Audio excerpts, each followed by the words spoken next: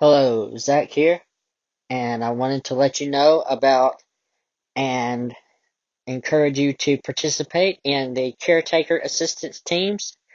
It is a idea that we can work together to provide aid and assistance to those in the medical field in order that they might be able to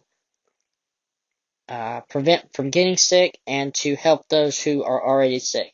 Now, when I first came up with the name Caretaker Assistance Teams, the acronym was not in my mind, but since the internet likes cats anyway, we're going to stick with it. So, CAT. I wanted to inform you of a very real and urgent need that is getting the masks to those who are doctors, RNs, techs, food service, maintenance, all of those who work in the hospital, the schedulers, in doctors' offices, all of those who come in contact with sickness, and specifically the COVID-19 virus, in order that we can help protect them better. And there will be a link in the description of this video on how to make the masks, as well as a do-it-yourself or DIY method of making shields, face shields that will protect them from droplets from coughs and sneezes of those who are already infected with the virus. So, as you can see on the screen, there is a list of specific assignments and activities that are urgently needed. And I have them in funny or fun names in order to give it something easy to remember by, as well as bring some humor. This is a stressful time, but we can still have joy in knowing not only that we are helping others, but that we can ourselves get through this.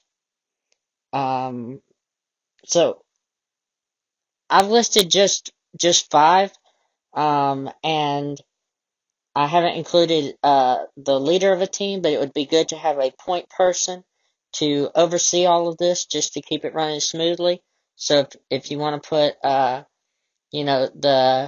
top cat as one of them, that's great and fine as well. I'm going to run over these briefly.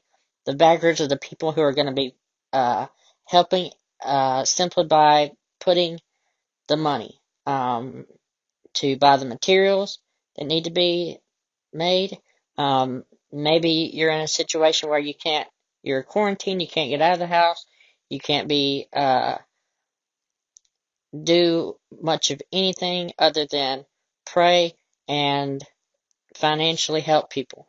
That's huge.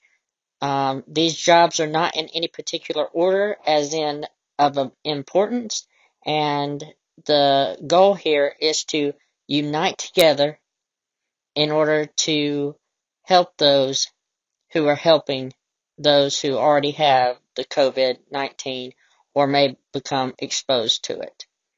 So we move on to hunter and gatherers. These people are the ones who are going to use the money to gather supplies, gather materials needed to make the masks. And again, I'll put a link in the description for what is needed to make the mask, so that the hunter-gatherers can help with that. As it says there, as a pun, the next list is not just so-so, the seamless warriors. Those who can sew and assemble the mask, whether with a sewing machine or handmade, whatever the case may be. You don't have to be a seamstress in order to do this. You just have to follow the instructions. So don't think that you're out of the game just because you're not a professional seamstress. The older generation is very skilled in this area of making their own clothes and dresses, as well as, I'm looking at you, cosplayers who make your own costumes. Millennials, now is the time, as well as every other generation, to step up and help. So if your goal is to help and your motive is compassion with each one of these assignments, you can do that. We move on to the wheelman and the wheelwoman. These are the individuals who are going to do the on-porch delivery or pickup of those who are the seamless warriors. They're going to go on routes, picking up bags full of 10 or more is what we're doing. My particular group of 10 or more masks, and delivering them to the local hospitals and doctors. I emphasize hospitals first because they're the ones who are actually treating the COVID-19. But once we have in our local areas equipped the COVID-19 of these, the hospitals of these reusable, washable masks and or shields, face shields, then we can move on to helping doctor's offices, etc. As we do that, we're going to need people to deliver.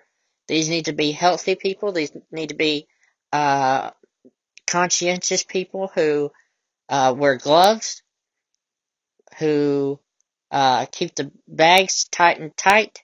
And that's also up to the seamless warriors who are being health conscientious. Every single one of these people need to be cautious so as not to add to the workload that the healthcare system is already dealing with the COVID-19. So, our wheel men and women,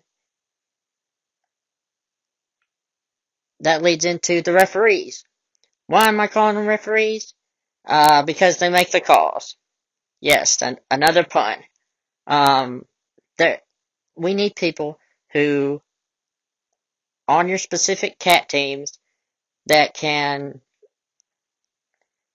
call the healthcare professionals and find out what their greatest need is, while all the rest of it is going on. They're also going to find out what the best way to deliver the masks are, as well as ask and make sure that we do everything to where we are helping and not hurting.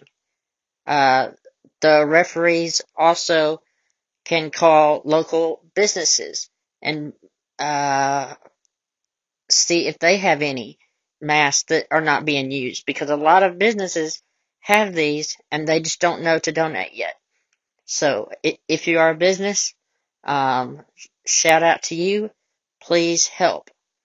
As far as the referees go, you only need one or two on a team because we don't want, again, to harm the healthcare system by having dozens of calls coming in when there really only needs to be one or two people finding out the information. So with each of these cat-specific assignments, stay in communication with each other and stay vigilant about keeping your distance from each other. We live in a day and age where that's possible through emails, through phone calls, through social media, through apps. We have been blessed to be born into a time where we can work together as citizens in order to accomplish great goals and missions. I was talking to a lady a few days ago over Facebook, and she said that the fantastic video that is already out, and it will be in the description, of the Deaconess Hospital that they have put out on how to make a face mask for doctors, nurses, and healthcare workers, COVID-19, how a few things that she has learned. And so there's 4 steps of making it simply more effective and comfortable for the people who are wearing it. We absolutely thank the Deaconess Hospital for putting out that video. As someone who has personally been in and out of hospitals my whole life for various health reasons, I wanted to include this picture of actual healthcare doctors. Some of these I know personally, and some of these are stock footage pictures that I found online, but I wanted us to remember that they are real people with real dreams, with real goals, who love people and who are loved. And it is important that we not just get to work and forget the seriousness and the compassion of helping individuals who are on the front lines right now of this worldwide epidemic. I hope that you will join me, and I hope that you will be safe, act urgently, and have fun. Thank you.